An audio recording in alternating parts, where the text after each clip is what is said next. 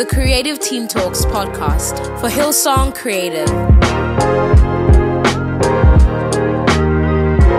This week we have something extra special for you. We're bringing you a recent Team Night message from one of our team. We hope that it blesses you.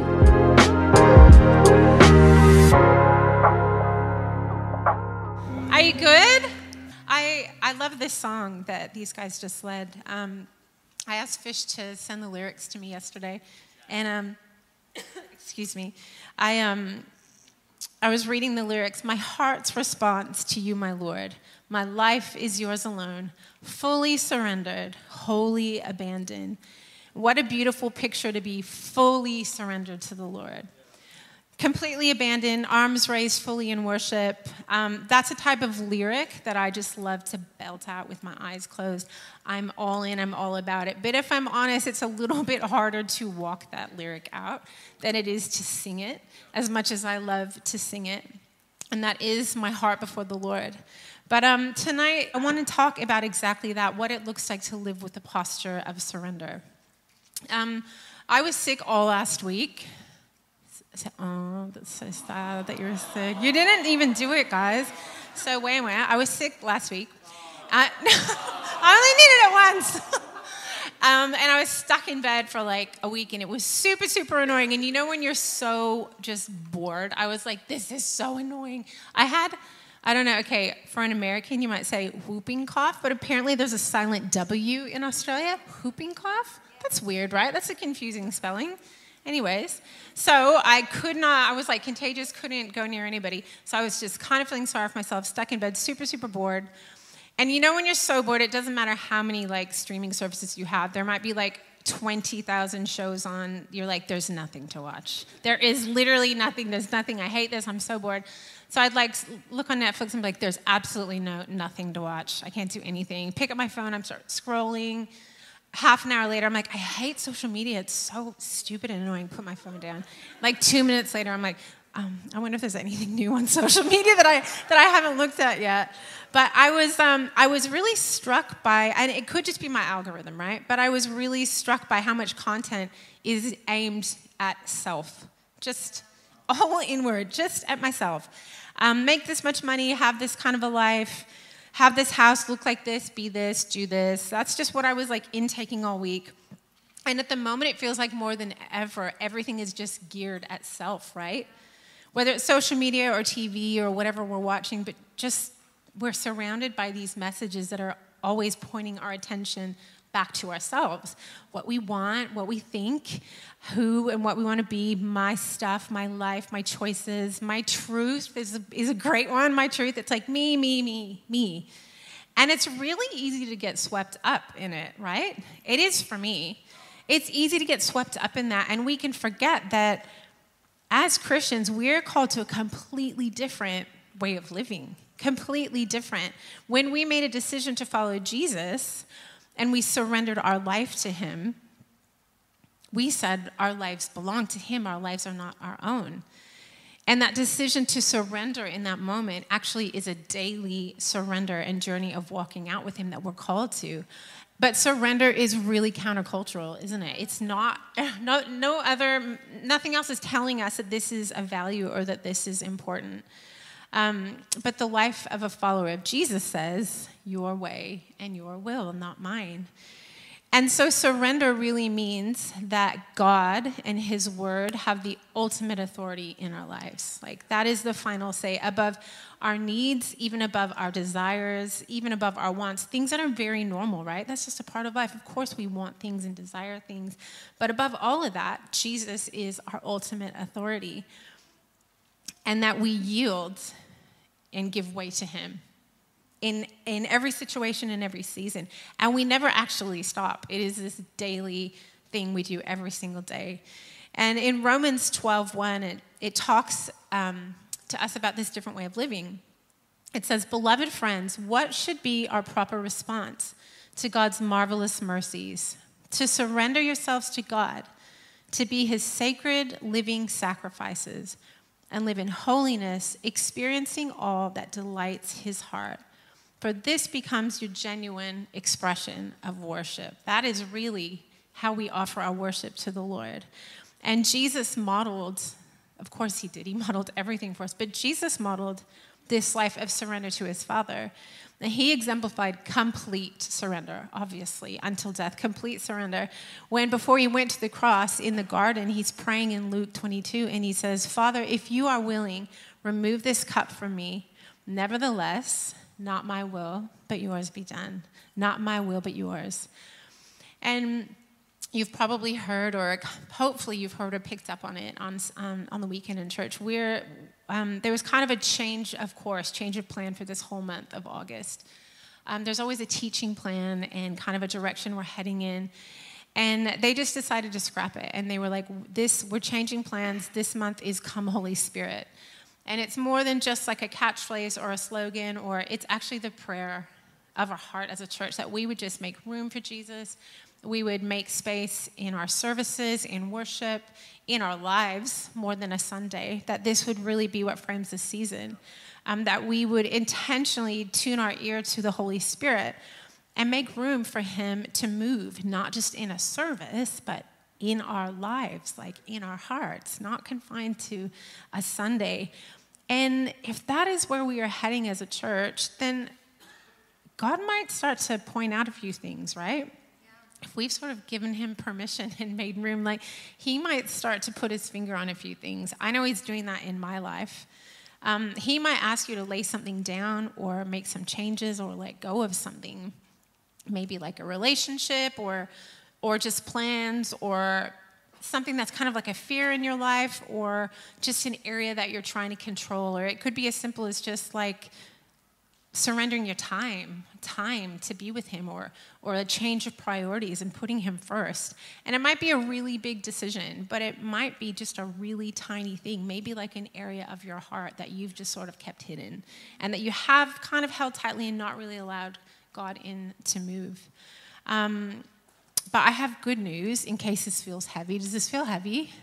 Okay, good. Phew. The good news is surrender, although it sounds a bit like a heavy word, it's not a punishment. It's not a negative. It's not a punishment. It's not just about like dying to ourselves, not getting our way, or doing something that's uncomfortable or stretching, or like, this is how we have to live before God. And it is definitely not a sign of weakness. Surrender is a brave act of trust and obedience, complete trust and obedience in the Lord. Because Jesus' way, like, this might be news to you, his way is always better than ours. Like, in every situation, at every time, even though we forget and we do our own thing, his way is always, always better. And obedience in surrender, even if they are hard or feel costly in the moment, they always lead to freedom. And they always lead to blessing in our lives.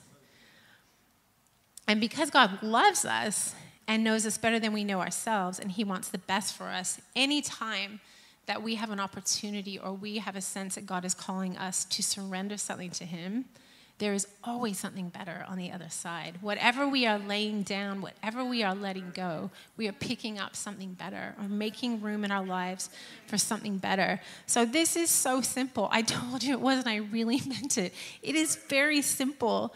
But tonight, I just wanted to ask the question, I wonder what that posture of surrender looks like for you, like right now, today, at this season, at this moment in your life. What does that look like? In the Psalms, I love the Psalms. I'm so thankful for them. They make me feel normal and like I'm allowed to talk to God and just be real and honest and angry and frustrated and whatever I am. I just feel like they give me permission just to talk to God like I would. But I love in Psalm 139, David prays, and he asks God to search his heart. Because sometimes we don't even see the stuff that's there, do we? We're not even aware of it. And we need to search our hearts. And in verse 23 through 24, it says this: "Search me, O God, and know my heart. Test me and know my anxious thoughts. Point out anything in me that offends you, and lead me along the path of everlasting life." And the Passion, like it or not, the Passion says it this way.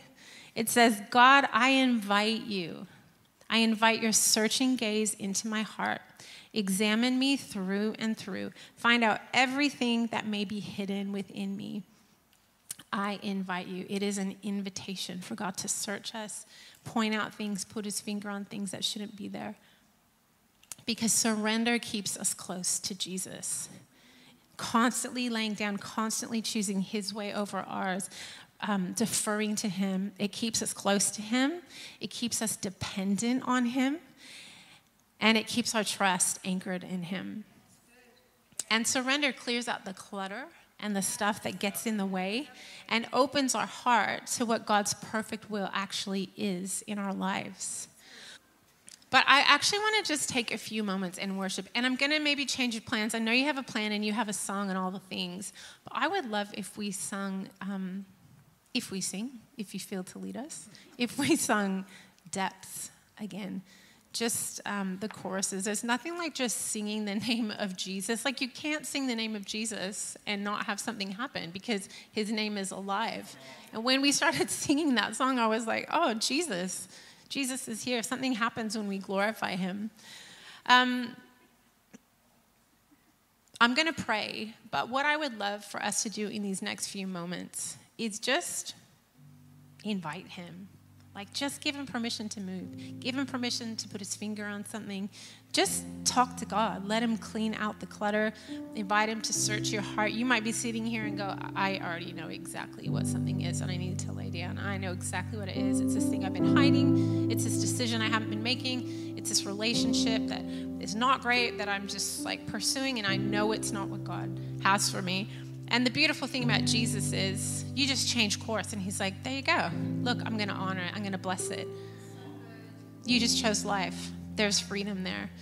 And so it can look like whatever. It can just look like you talking to Jesus. It can look like us just worshiping. But I just believe if we take a few moments together and just allow the Lord to search our hearts and bring up things that maybe we need to just lay down again or offer up to him, I just believe it's going to be just like another little layer of freedom for God to do what he wants to do.